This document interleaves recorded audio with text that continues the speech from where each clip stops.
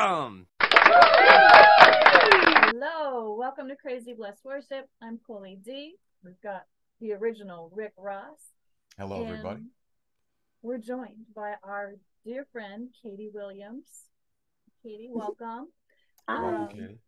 We're going to kick off with letting Katie share a little bit about herself and how she got into worship. And then we're going to kick over and we're letting Rick drive today. Share a little bit about where it is you actually really first started to feel led towards worship, if you would. So I guess some history. I grew up in a non-Christian home, but my dad was in a band. He did a lot of country music and a lot of like old rock. So I grew up in basements watching my dad rehearse with his band. And back in the day when you were allowed to go to like the halls, like before there was any rules about it, I used to go and watch him play. And sometimes he'd let me get up and sing with him. So that was kind of my first taste of singing, I guess, in front of people. My first song I ever sang in church was a little girl was Jesus Loves Me. So I always like remember that time my dad played it for me. And fast forward, I moved from New Brunswick, where I'm from, up to Alberta. And I was about youth age at that point. So the youth were just starting to like sing in church and get on the worship team, and they had their own youth group and things. And so I was like a closet singer, you could say. Like I loved to sing, but nobody knew who I was. So I seen all my friends singing and things, and then eventually I just started kind of singing with them. And I had been writing my whole life, like since I can remember. My dad wrote his own songs, so it was just natural for me to write. And I was always writing poems, and English was always my favorite subject. So I always enjoyed like just creating something and putting my thoughts on paper. I've journaled my whole life as well. So it was kind of natural for me, like to take my songs and, or take my poems, and put them into songs. And I just like to be able to have like almost like I like telling the story of what God's brought me through. And I always joke about like taking songs or taking my prayers and putting them into melodies. That's kind of like what I feel like God's put on my heart. And I don't mind sharing the good and the bad. I share it all. So I'm very transparent, sometimes too much, but yeah, I feel like God's given me that, I don't know, whatever that is, that I don't mind sharing when I've, done things that I wish I hadn't. And I'll just tell the story about that and how God brought me through it and kind of the process. But music's been a big part of my life. I learned harmonies when I was in high school. My friend pounded out the harmonies on piano for me so that I could like get it in my mind. And then eventually it just became my thing. And harmonies is actually more where my lane would be, I would say. I've always been a backup singer, if you want to call it. It's always been only like the last maybe 10 years or so that I've kind of started to step out more into the leading role, like the worship leading role. But I still sometimes would prefer to be singing harmony.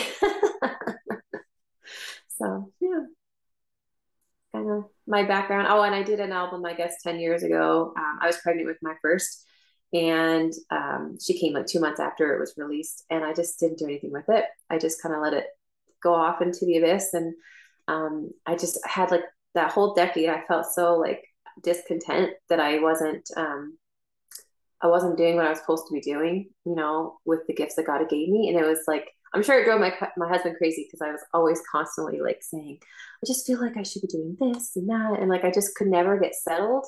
And this is the first time in over 10 years that I feel finally like I'm where I'm supposed to be, even though there's a lot of things happening around me, but I feel content. I don't feel like I'm not like unsettled anymore. Like I'm actually in the lane that God has asked me to go in for so long. So yeah, so it's been exciting. Well, let me ask you this, Katie. How does your husband feel about your music? I mean, is he supportive? Does he try to encourage you in it, or I mean, how does he feel? He honestly is he's one of the main reasons that I'm doing what I'm doing, because I've been an entrepreneur. I work self-employed. So like I'm very mindful of the income that I bring into the family, but I'm also mindful of what I take out of the family. So I did not want to go on this journey, because it is a financial journey as well. There's quite a bit of cost involved in making your own music and things. and I felt very guilty. I didn't want to ask my husband to let, not that he had to let me, but like we ask each other. We're very we honor each other in those ways, and we make sure we check in with each other before we make obviously large decisions. So I just felt bad, asking my family to allow me to do this part of all of that. And he said, like, you have to do it. Like, he was very much like, he almost is the one that pushed me a little bit more. Um, and even like he jokes like, well, what if we have to move to the States? I'm like, simmer down. I don't think I'm to that point, but he dreams bigger than me. And it's just so beautiful because I know that's not the story for everyone.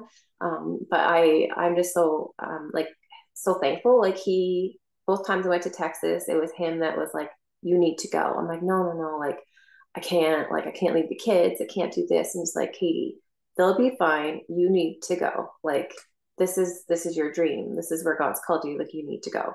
And even like just recently we were talking about more songs that I want to do. And he's like, well, why don't you just fly back to Calgary and record down there? I'm like, well, then that's a flight. And then that's like, there's so many things. And he's like, just whatever, we'll figure it out. He's like, but like, you should go there because it's really good quality, whatever. So he's definitely been a huge piece of this, like behind the scenes. And he's a sound guy. So like he Oh, he hears, is. Okay. he is, yeah. He's like, I would say he's the best sound guy in our church, but he's my husband, so I'm a little biased, but he's very passionate about it and he studies it. He loves learning about sound. And so when I show him my songs and even like things like he can like describe stuff that I wouldn't necessarily know how to describe in the sound verbiage. So he's really great. He helped me with all my demos and, recording all those. So yeah, yeah. I remember one time you shared the little town or city you live in. What was the name of that fort? Something Fort what? Yeah, Fort Fort McMurray. And I was looking at it on a map, and it looked like it was closer to the North Pole than it was to the United States. Yes. Oh, and then when I was one day you were saying it was like minus 46 degrees. I was like, oh, what? Yeah. We hadn't even gotten close to where I live. At. I was like, what? it's That's crazy. it's pretty cold here. Yeah. And going back to like I've been sick, right? So like if you hear me coughing, that's why. Because the weather is very up and down around here. So my sinuses don't love it. I'm definitely made for Florida. I was just in Florida not long ago, and I felt so wonderful. I never woke up, feeling stuffy at all. It was great. But no, if you look at the map, there's like the territories, and like right under there is us. So, and it's pretty chilly. It gets pretty, but we have beautiful summers, so I can't complain. Yeah, I do complain So, sometimes, but yeah, it's but even though your husband says that maybe you should move to the United States, so what do you think about moving? I personally think you should be in the United States. So what do you? Well, Florida has snakes, so but we have bears. So I think you have to weigh the pros and the cons. We have this conversation quite a bit, but I've always been wherever the Lord leads. We've been very very blessed. We love our town. I've been here since I was 12. My husband's been here since he was 11, I think it was. We met in church. I met him when I was 14, actually. So there's a lot of history here. This is very much my home, my family. And so if God ever did call me away, he would have to be really, really loud and clear for us to make that kind of decision. But I do love to travel. So we don't mind hopping on a plane and things. So we're very adventurous in that way. So yeah. I did do a lot of traveling last year though. So it was almost too much for me. I did a lot of going back and forth. My family's on the other side of the country. So there was quite a bit of plane hopping, but it was a lot of fun too. I actually wrote a song on the plane, so that was fun. See, there you go. You can write songs when you're traveling. I mean, that's a sign right there. I just see you as Lauren Daigle. We all know who Lauren Daigle is. You have that Lauren Daigle quality about you, that look about she has her personality. She's very vibrant. You're the same way. You kind of remind me of her, and Aw. you just have that star quality. And I think Rick Pino recognized that about you, and I think most of us recognize that about you. I think there's something that God has put in your life for a reason, and I think something big is going to happen with your songs and what he has for you for sure. Oh, thank you. I still struggle to hear those things, but I just think like my prayer has always been like, and my music pastors prayed this over me, that I would be hidden behind the cross. So all they see is him. So, but yeah, if it means I got to stand on a stage for someone to see Christ, like I'll do it, you know, like I'm kind of, I can hide away or I can stand out, whatever he calls me to do. I don't think he gave me my confident boldness sometimes that I have for nothing. Like I do think like he wants me to use it as for him somehow. I don't mind, you know, getting up and doing things sometimes. And I'm always the one that asks to like talk when I'm in a room. Not sure why, but I think it's just something God's put in my heart. I just like to just do what I can to share God's love in any way. So yeah, it's so wherever He calls me, whatever He, So I don't have know. you always had that? Have you always had that confidence? I mean, for me, I was like very shy. I had a hard time standing up in front of people and singing. I mean, my knees were always shaking. I was always very nervous. I was always off pitch because I was so nervous. What about you? Have you always felt confident singing? Just has it always been real confident for you?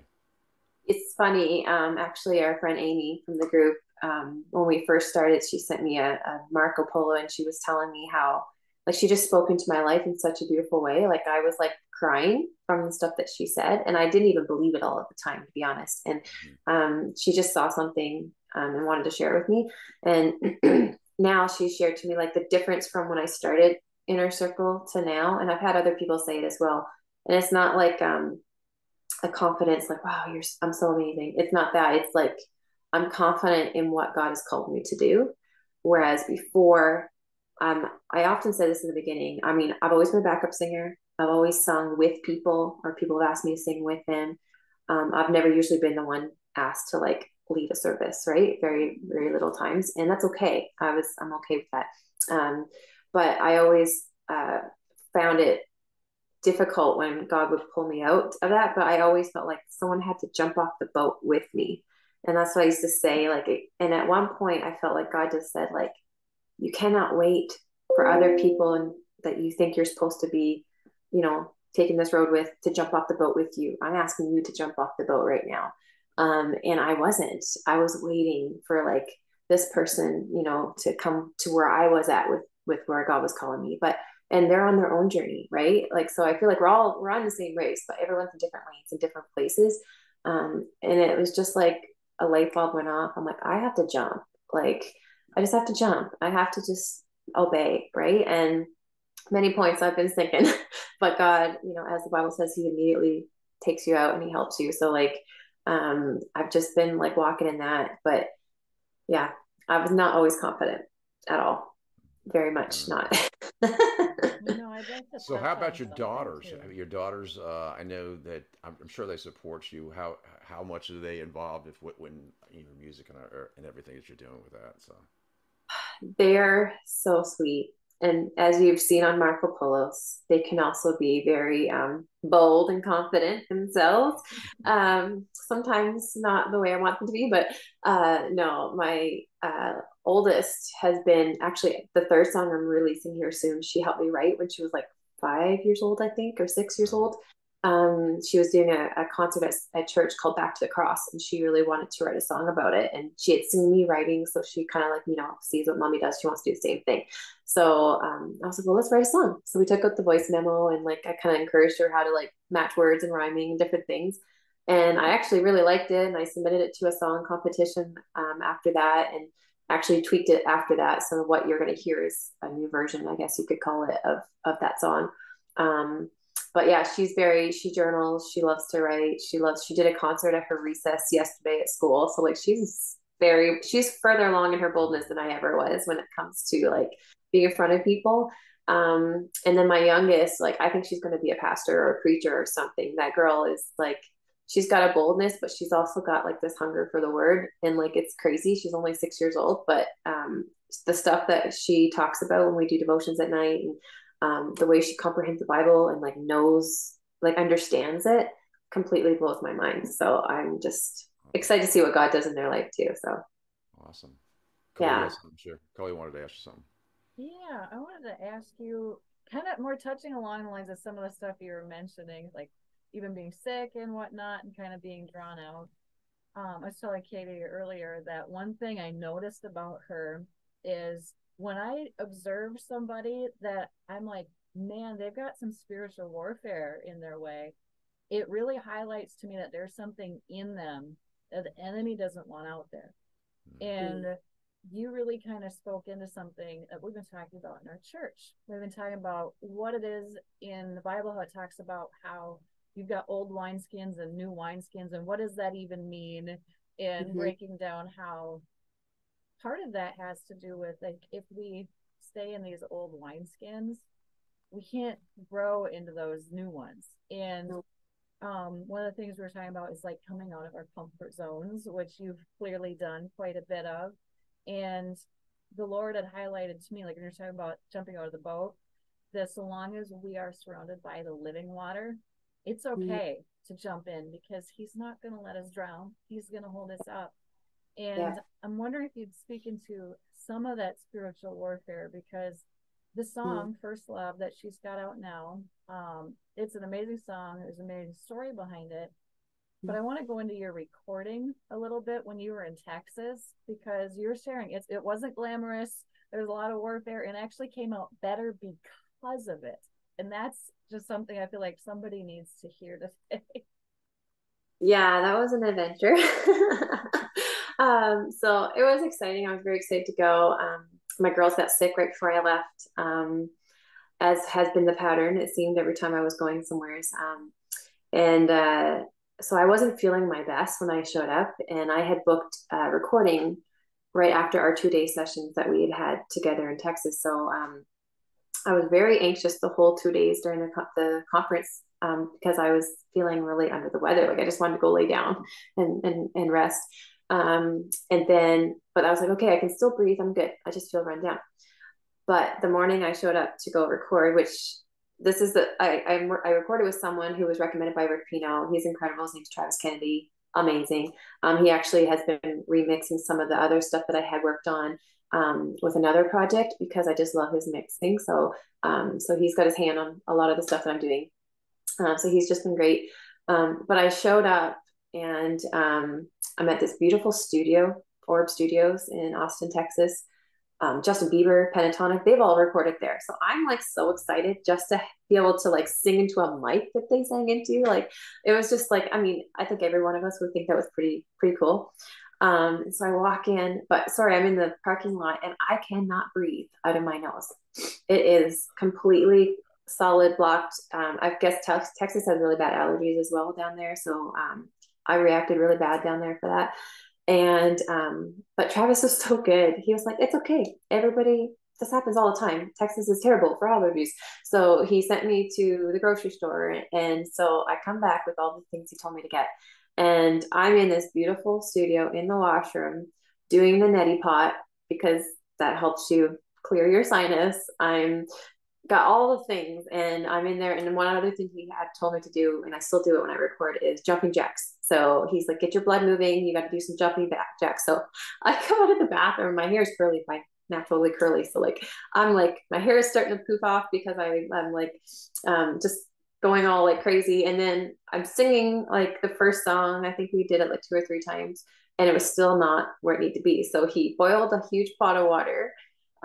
Thankfully no one else was in the studio that day.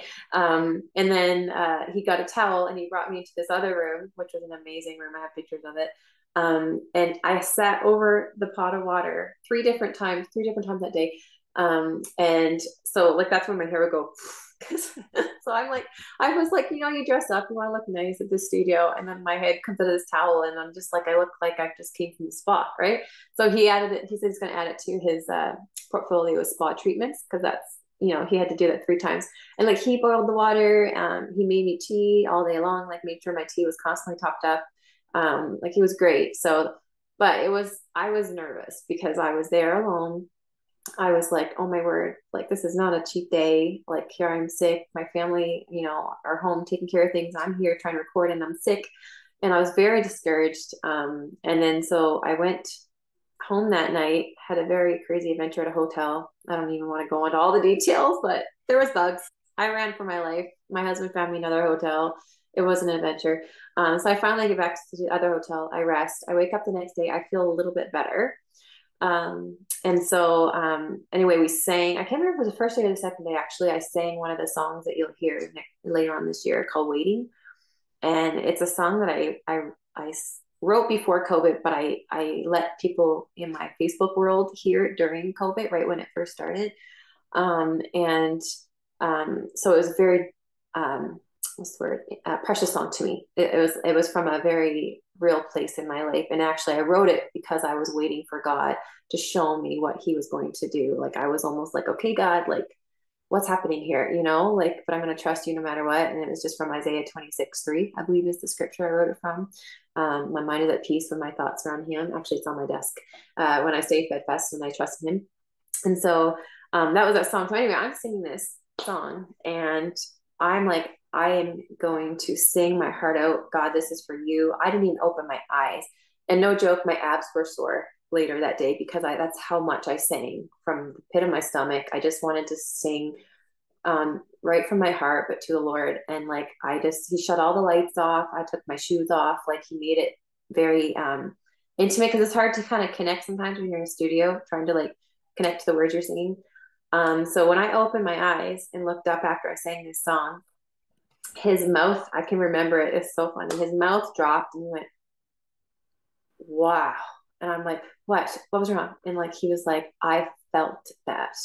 And I was like, okay, mission accomplished. Like, if you felt it, and we're in a studio, like, that's all that matters. And I know that song is going to touch hearts because, it's already touched hearts. I've sang it in my church before. And it's just a really, I can't wait to release that one. I'm excited for that one, probably most of all my songs. But yeah, it was an adventure. It was a crazy time. And actually during my time there, I'll touch on another thing, I guess. When I was in the sessions, I got a call from a family member that one of my other, I won't say who, but some of my family very dear to me was going through a really tough situation. So I'm like in the bathroom, I'm crying. I'm trying to like pull myself together because my heart just wanted to go home. And then on top of that, we had a family member pass away while I was there. So it was just like a bam, bam. And then I missed the funeral. I was flying home the day the funeral happened. And then 2 weeks later, my grandfather passed away. So it was just a really strange season. Yeah, yeah, there was lots of things happening. I mean, like we said, I could talk for hours about the things that have come at me this past year. That, I didn't feel like my life was that like topsy-turvy up until I started joining this, and then things just kind of went crazy there for a little bit. But somehow, you know what, the Lord sustains you, and he is the one who gives peace, right, when we stay steadfast and we trust in him. So I just kept my eyes on him, and I had to let go of a lot of I was saying too, like, you gain so much from this process. You learn a lot about yourself, and you learn things that God wants to show you, and he gives you these songs, and you have people that are starting to see like, wow, like that song ministered to me, and you see all these things. But then you also, and I think you guys could probably both relate this, there's like this bit of a grieving point. There's a loss at some points too. Katie, I hate to cut you off, but we have less than a minute according to Zoom. Oh, so no way. What I'd like to do is come back with a part 2. So I'm going to quick wrap up, but watch for that. If you would please, we're going to share Katie's song link with you in the comments. Like, love, share if you would. And if you're interested in getting on the wait list for our coaching program, email me at crazyblessedworship.com. And we wish you a crazy blessed day.